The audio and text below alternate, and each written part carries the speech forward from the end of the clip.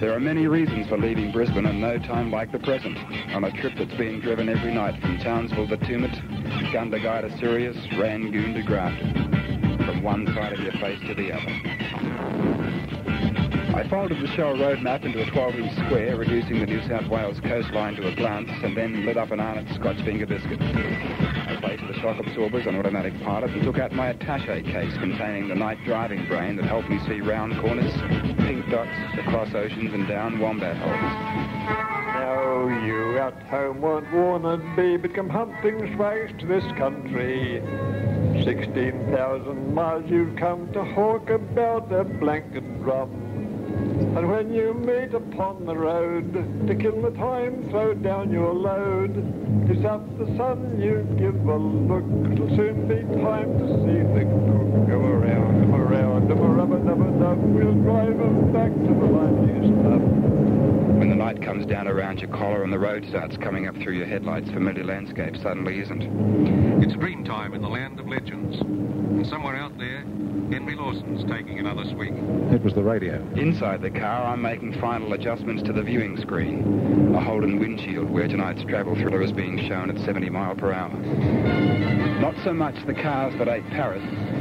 Or the jellyfish that followed Cobb's Harbour. It was going to be a good trip. I pressed my foot against the roof and screamed.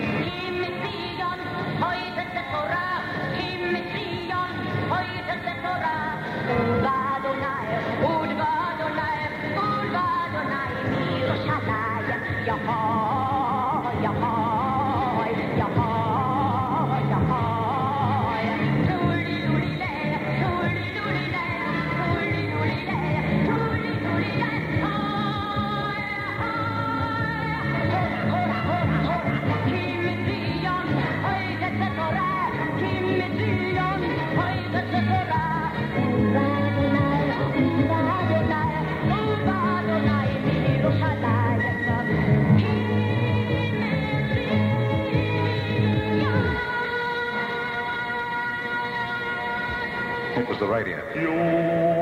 Bertha Kitt cooled off while the low spark of the high heel boys took the edge off tweed heads and the lights of the Willumbar disappeared in the rearview mirror. I made myself comfortable and a short time later saw Halley's Comet pass 3 times to the east. Mount Warning flashed a message, and pretty soon I was in Rangoon, trying to master the art of being powerless and completely stupid. The only way to travel. Lapsing into a coma and running off the road had already proved too easy, so I placed one eye on the road, one in Rangoon, and the other on a box of Darrell Lee chocolates that I was quietly quaffing at the Rangoon Bowling Club, having just filled up with Total at Brunswick Head.